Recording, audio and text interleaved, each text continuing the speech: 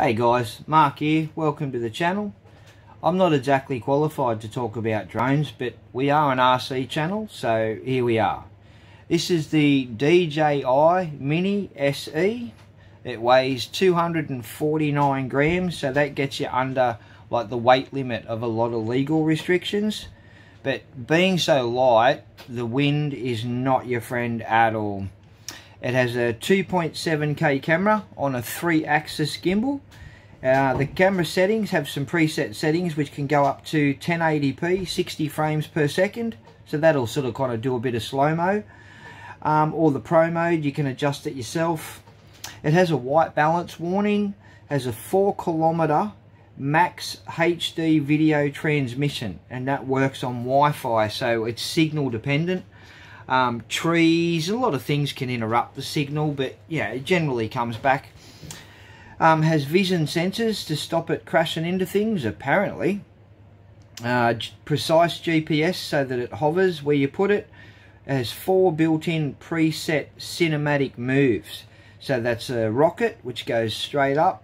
The droney, which goes 45 degrees straight back and up away from you. The circle, which circles around your tracked shot, whatever you set it at. And I think it's called a whip is the last one, which circles around and up and out at the same time. But that move requires a lot of room, so be careful, like if you know any obstructions, trees, anything, power lines, you name it, will be in your way. In the box, I got the controller, the drone. Yeah, you get spare control levers, spare propellers, charging USB cables, and you get 1 battery. I had to buy the case and the second battery myself, but well worth the investment. So now I think it'd be easier to just go on a little tour, and let's have a look at my hometown where I was born and the Hunter Valley, etc. Let's go. Alright guys, you're about to get a bit of a look at how vast and rugged our what we call our backyard is, and how far it actually goes. So the trek to the waterfalls, mountain goat track and all that kind of stuff, you're about to find out how far that actually is. I probably should have gone up further in this shot, but this was like one of the very first times I'd used it. So I was still getting used to it, still a bit nervous. This is what we call the front yard. So yeah, somewhere right down the middle of that dirt road there's a cattle grid which marks the end of our land. That dirt road goes all the way up through the centre of our place, so both sides of that road are ours. Yeah, you kind of even got the picture of where the caves is from there. Riverbed is much further all the way down that road. Yeah, I don't really know what else to say there. You can see how much rain we've had recently, eh?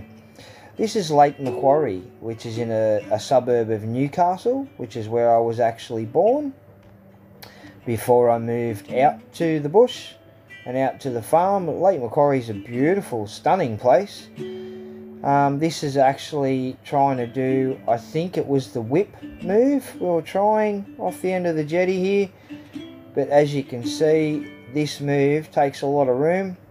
We had to pull the pin on it because it was going to run into one of them trees on the shoreline. Apparently this is one of the largest lakes in the southern hemisphere though, which is interesting. Just a boat trying a bit of a circle move around that.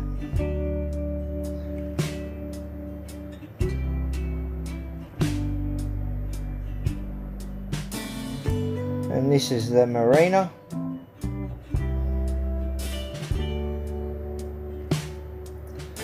Lots of nice boats there. It's a stunning place, this. And back across there, across the point there, was where I used to live before I moved. Now this is some of the floods that have happened recently in the Hunter Valley.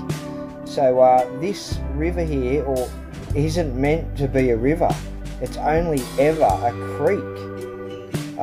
trees are not meant to be completely submerged underwater.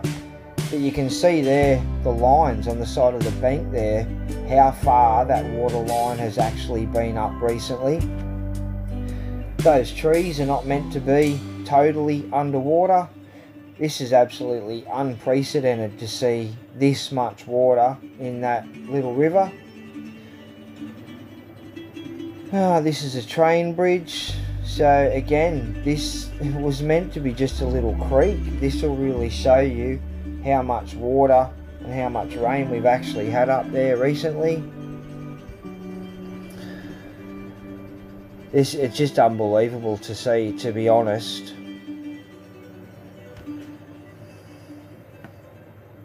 Oh, and here we are back at work, actually chasing kangaroos. I thought it might be interesting to see whether we could get any closer to them with the drone. So yeah, this big fella seems to be friendly enough at this point. They're a little bit dubious of the drone though, that's for sure. Couple of other ones there in amongst the grapevines. Yeah, so this is our learning curve of learning to use it, which led all the way up to me making that chapel video. Anyway, this is pretty much going to pull it up, this shot here, guys. So peace out, guys. Thanks again for watching. You guys are absolute legends. I hope you enjoyed this video, and I will see you in the next one.